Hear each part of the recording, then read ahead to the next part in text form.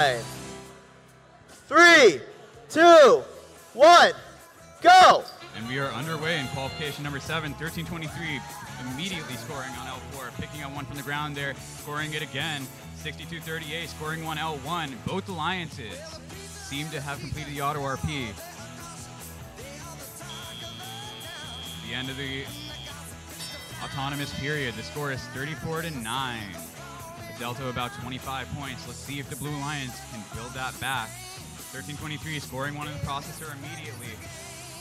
Picking up a coral from the ground, scoring that on L4. They already have 4 L4 coral scored in the first few seconds of the match. Picking up another one from the ground, scoring that immediately. Blue Alliance processor putting 2 up on the barge. 62-38, moving back, putting another algae in the barge for the Blue Alliance. They seem to be having issues with their wiring on their elevator, preventing them from extending it. Hopefully they can get that fixed before the end of the match. As they try again, they can make it up to the height, and unfortunately not quite making it there.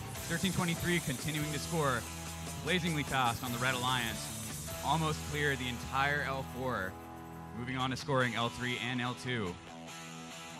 Dropping another one down on L2. That ground intake makes their cycles incredibly quick. 751 missing algae on the barge. It looks like their elevator may be having some issues. 1323 continuing to score for the Red Alliance. The score is now 108-54. A gap of 55 points with 45 seconds remaining in the match. And they pull back from that. 62-38, picking up another algae, putting in their processor. If 2 algae are scored in each processor, the co-op means that the requirement for the coral RP will go down. 1323 lining up for the climb with 22 seconds to go. At the sound that normally indicates the start of the endgame period, 1323 is already up in the air. 102.52 seems to be having issues. Their elevator may have fallen down. They are parked. 2854 is parked. 1 Blue Alliance robot in the air, 1 Red Alliance robot in the air. All 6 robots on the field are parked, and that is your match. Waiting on the final score. The Red Alliance takes this match with a score of 150-92.